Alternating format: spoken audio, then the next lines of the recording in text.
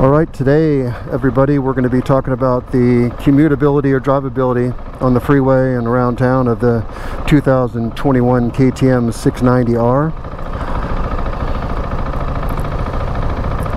So we'll begin on the freeway here, heading south. You can check out the acceleration, everything else.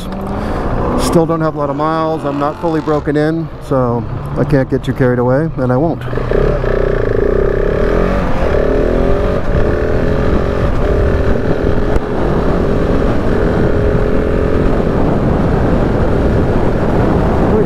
That's great.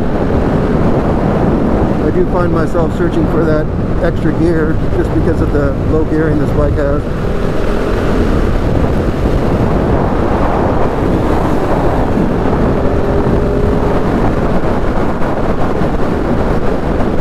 We're now at 75 miles an hour.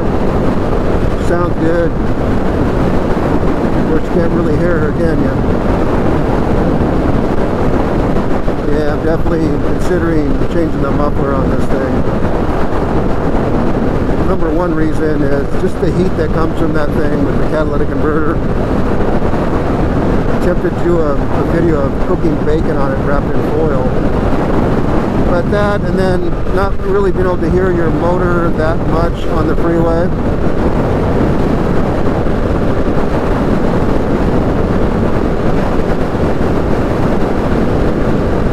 And then the third thing would be the weight savings.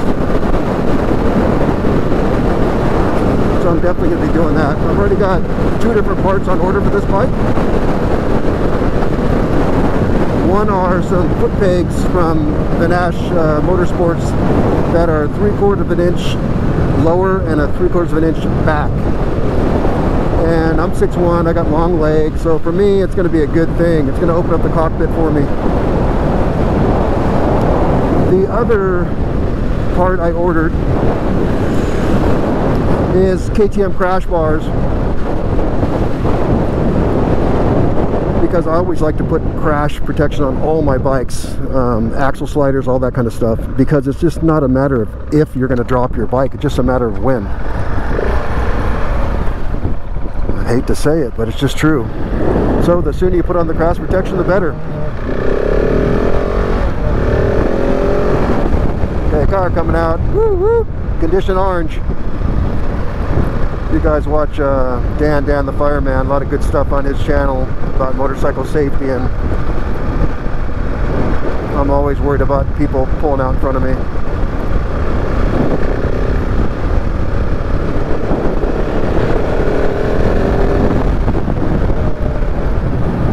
Yeah, the brakes are freaking awesome now on this thing.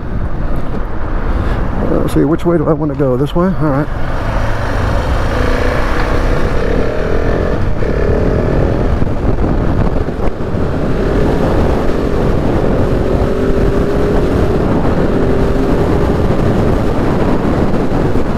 Soaks up the bad roads really easy. Nice.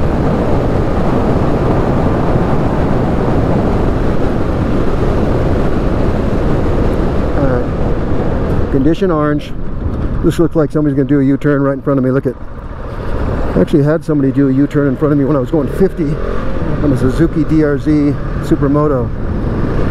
Didn't end well for my Suzuki or me or the front fender and hood of that Jeep Grand Cherokee that did it. That's a whole nother story. Oh, that felt like a little flame out there.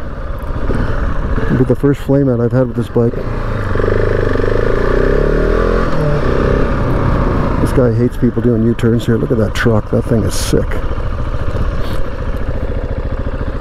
Alright, you guys. I think we'll conclude the video right about now, because I'm worried about the thing getting cut off for some reason. One of my videos, it just shut off before I was ready. So thanks everybody for being with me on this ride. I have the parts coming in soon, so I'll be making videos on the parts and the install. And let me know what you guys think about doing an exhaust on this thing. And if you guys could give me a like or subscribe, I'd super appreciate it. Thank you very much. Be safe out there.